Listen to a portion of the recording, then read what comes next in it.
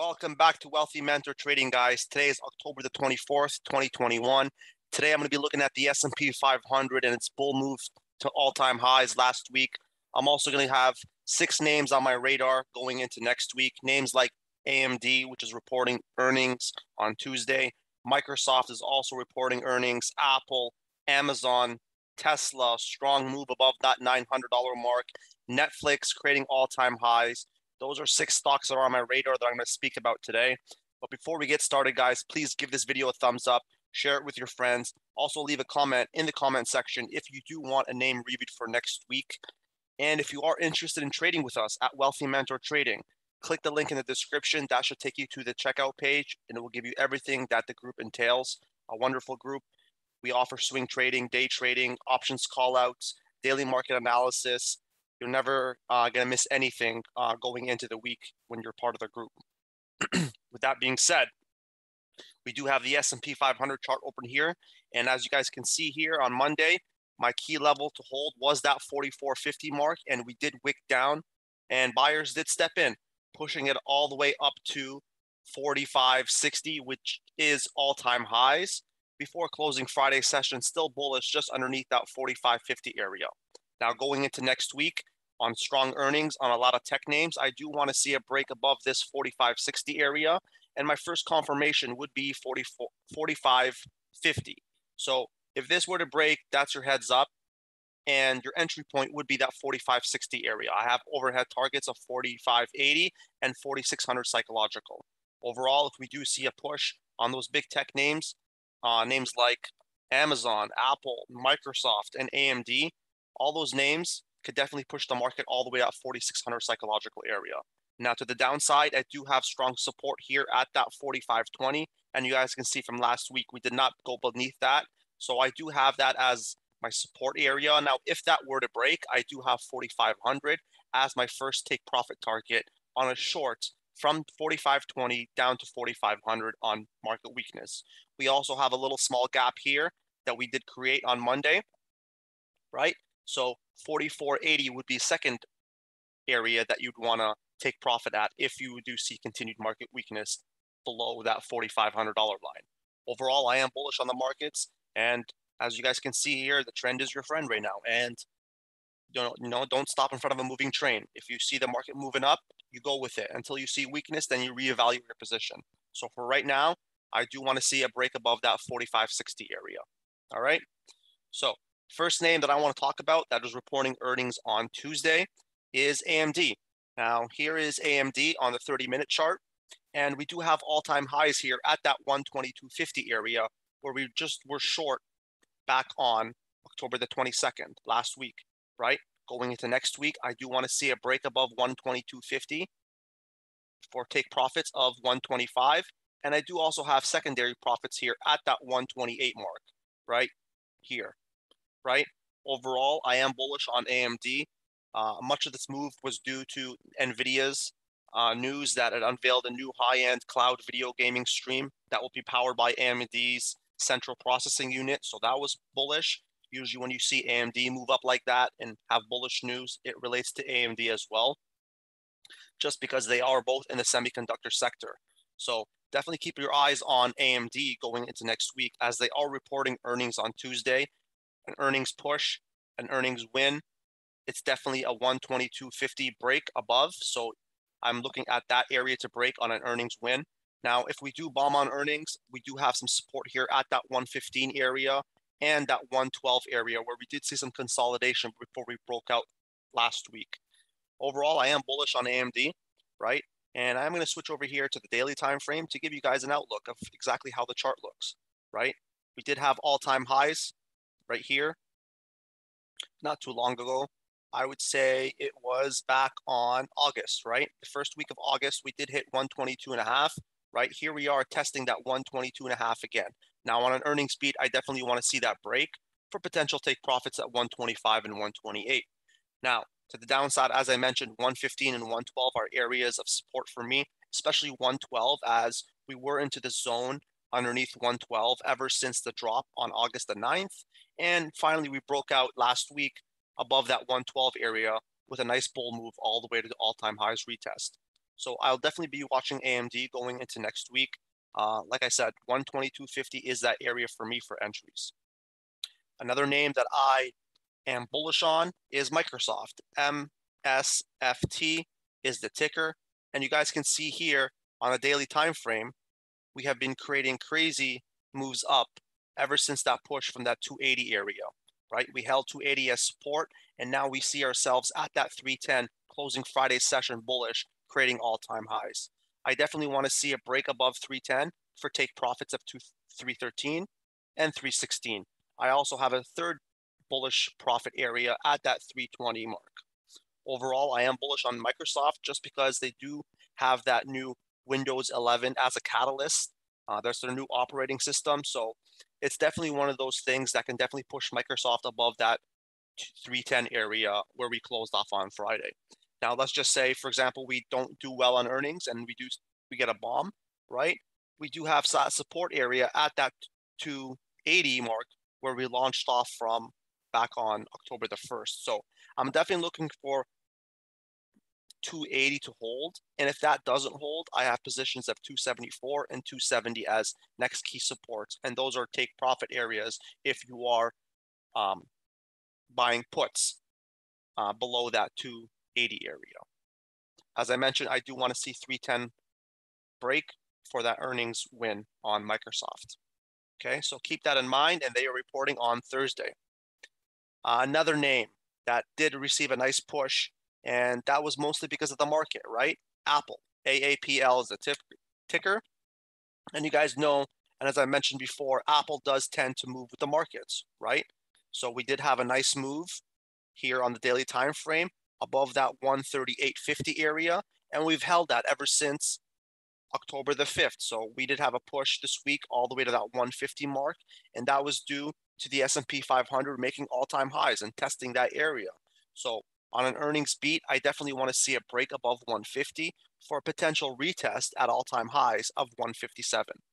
Now, they are reporting on Thursday, and fundamentally, Apple has been facing supply chain issues along with a possible cutting its iPhone 13 production targets. So, there's a lot of bearish information out there. So if we do receive an earning bomb, I'm definitely looking at that 144 area as key support. We did have a hard time breaking it here on September the 28th. We have multiple rejections here on the daily time frame. One rejection, 2, 3, 4, 5, 6 times rejected before finally breaking out last week. And like I said, that was due to the market really pushing up. So, of course, I do want to see Apple above that 150 area on an earnings beat. Now on an earnings bomb, 144 is that area for me. If that does get purged, I have shorts down to 142 and 140 as my two take profit areas. As you guys can see here, we did hold that 140 to 138 area. So if we do see some weakness, look for 144 to break all the way to that 140 to 138 and a half. Okay. Overall, I am neutral on Apple. I do want to see 150 break, and that has been a tough, resistance line. Look back here on August. We had a hard time breaking it here, on August the 24th. We finally had a huge bull move here on August the 30th, pushing up all the way to all-time highs at 157. But ever since then, we've had a hard time breaking that 150 area. So definitely look for 150 to break on an earnings beat. Another name that is important, that is reporting earnings on Thursday, and that is Amazon. Now, Amazon is part of our large cap swing trading names. And when I'm looking on Amazon here, I am going to switch over here. Actually, I'm just going to leave it here on the daily time frame to give you guys exactly what I'm looking at. So for me, I am looking at that 3,500 mark.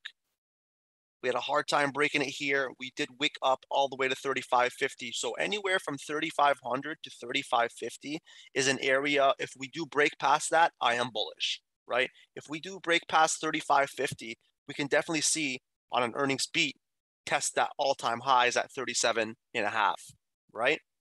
Now on an earnings fail, I do want to see 3,300 hold. If that does not hold, we'll likely test that 3,180 mark where we hit it twice, actually 3 times. One here on June the 7th, once more here on August the 20th, and once more here on October the 4th, right? So we have triple hits right here on that support line at 3180. So if we do see 3300 break, you're definitely going to see that 3180 hold once more on an earnings fail. But overall, 3500 is an area where you definitely want to look at to see if we are creating that different trend change, which you want to see. 3500 is the first confirmation, and 3550 would be a second confirmation. So look for those two targets to get purged. Now, if they do, 3600 is your first take profit target, and 3650 is your second take profit target. But as you guys know, Amazon, when it beats earnings, it beats it by a mile. So we can definitely see it testing that 37.5 area on an earnings beat. Okay, so keep that in mind. Also, fundamentally speaking, Amazon debuts its new service allowing customers to purchase and pick up products from local suppliers. So that is bullish. So look for that as well as a key catalyst going into earnings. So they are reporting on Thursday. Another name had a great week, and it was one of our names that I was watching last week, right? Here it is, and that's Tesla. I'm going to switch over here to the 30-minute time frame, okay? And going into last week, what I said I was looking at was that 850 to 860 area, right? We opened up on Monday, crushing past that 860 area, hitting targets of 880, right? Going back down to retest support, holding that 850 area was key for me. And as you guys can see on Thursday, huge bull move, right? Here's the flagpole, and here's the flag itself, and here's the breakout of the flag pattern right here, the bull flag, all the way to past that $900 mark, that psychological $900 mark, breaking all-time highs, hitting 910. And we did close Friday bullish as well, just at that resistance point. So going into next week, I am looking for a break of that $900 mark for potential take profits of 930, 920, and 930 as my two take profit targets. Overall, I am really bullish on Tesla, and we do have a slew of market analysts upgrading the stock, especially Deutsche Bank. They gave it a $1,000 price target. So, follow where the big money is going, right? They're definitely saying that it's a $1,000 price target. So keep your eyes on Tesla going into next week. 910 is an area for you to look at. Now, if we do have an off week, right? Let's just say earnings bomb on a bunch of names and the S&P 500 goes down. Definitely Tesla's going to get affected by that, right?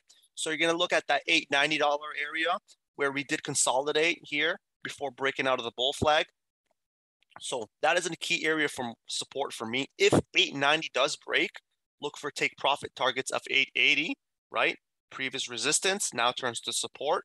Definitely look for 880 as your first take profit target. I am looking at a bounce at that 880 mark, hypothetically, if we go down for a potential retest of 910. So guys, if you are shorting, make your shorts quick and take profits on those scalp trades to the downside, because this thing is a rocket right now and it's creating all-time highs. And if you guys know, with Tesla, it has dramatic price swings. So keep that in mind if you are shorting Tesla. I would recommend against it, but if you are, 890 is a support area, and if it does break, 880, 870 are two targets for you to short at. Okay, that is Tesla, and I am bullish on Tesla, guys. Another name, Netflix, NFLX, killed it last week. All right, I was looking for a break above that 640 area. As you guys can see, we've been consolidating on Netflix for quite a while this month, and we finally broke out with some bull volume. They killed it on earnings, so 640 was an area to look at. 650 was a take profit area. We swiftly hit that, and volume kept on coming in before we hit all-time highs at 666. Going into next week, 666 to 670 is an area that I want to see break, right? And if it does break 670, I am looking at take profit targets of 680 and 690 to the upside. Overall, they did have a strong earnings, and that doesn't even come into account that they didn't qualify for the whole Squid Games, right? That was a positive catalyst, and that wasn't even part of the earnings. That's going into next week, next quarter earnings. So apparently they have made over $900 million for Netflix, that's Squid Games. So that's really bullish. And I could definitely see Netflix pushing towards the end of the year towards that $700 area. So a lot of positive news coming out for Netflix, and it's one of those names, like I said, with Microsoft at all-time highs, Netflix at all-time highs, Tesla at all-time highs. Keep those names on your radar because they are creating all-time highs, and they also been upgraded by analysts with large price targets, and Netflix is one of them. Now, to the downside, 650 is an area for me.